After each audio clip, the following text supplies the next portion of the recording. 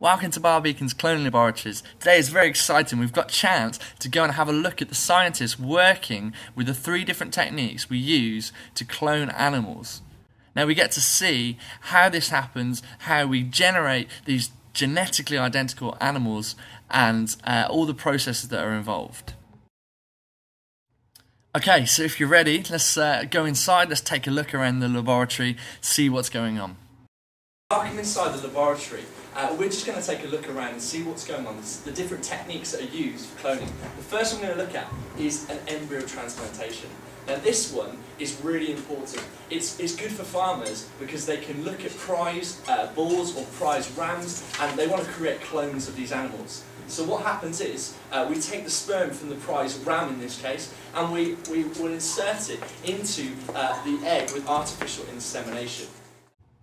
Basically, once artificial insemination has taken place, what we can do is we can take the embryo and we can split it and we can put it into 4 different sheep. What we end up with then is a clone of that prize ram that we started off with in each of the sheep.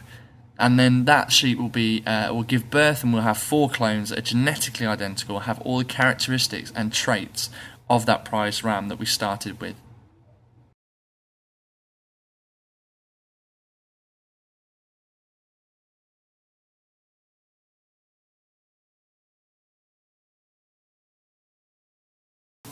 Okay, so what I've got here, I've got 2 sheep. I'm going to do a cloning technique right here and now for you. I'm going to do a nuclear transplantation. So what I need to do first is to remove an udder cell from the one sheep, and we'll put that into the petri dish right here. And then secondly, I'm going to take an egg cell from our sheep here. Once we remove that, we can put that in the petri dish, and I'll show you what's going to happen next. We'll take that across and have a look underneath the microscope. So what I'm going to do now is I'm going to have a look at our egg cell and our udder cell that we've taken from the 2 sheep, sheep A and sheep B, and we'll see at the next stage of the cloning process. So what we can see now is we've got the 2 petri dishes, one containing the egg cell and one containing the udder cell.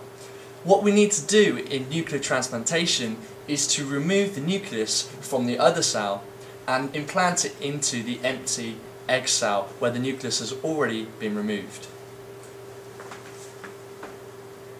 This cell is then allowed to continue to grow, and we will give it some chemicals or an electric shock which will turn this cell into the very first cell of development. This cell will then start to replicate and it will grow into our embryo, which we can implant into a sheep which will be a surrogate sheep where the sheep can develop. Okay, Mr. Smith, it's alright, just breathe, it's okay, I can see the head, here he comes, it's alright, I've got it. Wow, identical twins. Now, this is nature's natural clones. These 2 twins would be genetically identical. If we took the DNA from these 2 twins, we'd find out that it would read exactly the same. So maybe we should have a go at doing that. Okay, we're back in the laboratory again. I've brought the 2 twins with me. What we're going to do is we're going to take a DNA sample from each twin. What I need to do is just take a simple swab from the inside of the mouth and we'll get some DNA. Okay, that's the one twin done. Now we've got some DNA we can look at. So, we're going to have a look at this a little bit closer now. So what we've just done, we've taken a DNA sample from our 2 twins, and what we're going to do is look a little bit more closely at the DNA sequence. So if we look at twin A, what you can see is a load of letters, and DNA is kind of like that, it's a lot of letters put together. But if we can separate these DNA into a readable sentence, into 3-letter words, we can see that it actually makes sense. So, you can see the cat and dog all day. And that's twin A. Now twin B, we said, is genetically identical. So if we take the DNA of twin B, we'd find that the sentence would read exactly the same. You can see the cat and dog all day. So that wasn't a natural type of cloning. Twins are a natural clone. But the problem we've got is with DNA, when we try and clone other than natural, when we actually do it synthetically, what is happening is there's some things can go wrong. For example, we can now have base pair substitution or deletion.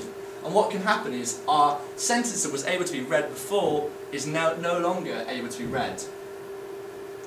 It makes no sense. And the same with twin B. We've seen a mutation occur in the DNA where one base pair has been removed and we've got a sentence that no longer makes sense.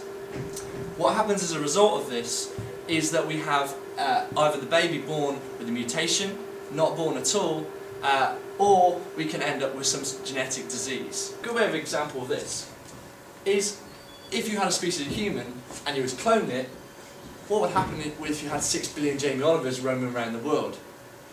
Now no one wants that, do they? So the other problem is, so we've got variation, we've got mutations. And what can happen with mutations is we can end up with babies being born that have got mutations, and we see them wandering around the earth today. So in summary, we've looked around the laboratory, we've looked at all the different techniques we've used for cloning, and we've looked at embryo transplantation.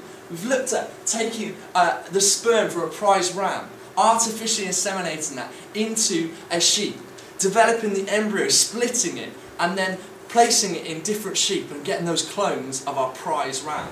We've looked at the nuclear transfer, taking an udder cell, taking an egg cell, transferring the nucleus from the udder cell into the egg cell and developing the embryo that way. And then we've only used one sheep. We've implanted it artificially into the sheep so it can grow and develop into the sheep and a clone of that sheep. And the last type we've looked at, natural twins, identical twins, a natural way, nature's way of cloning human beings. And all the different problems that are associated with all these different techniques.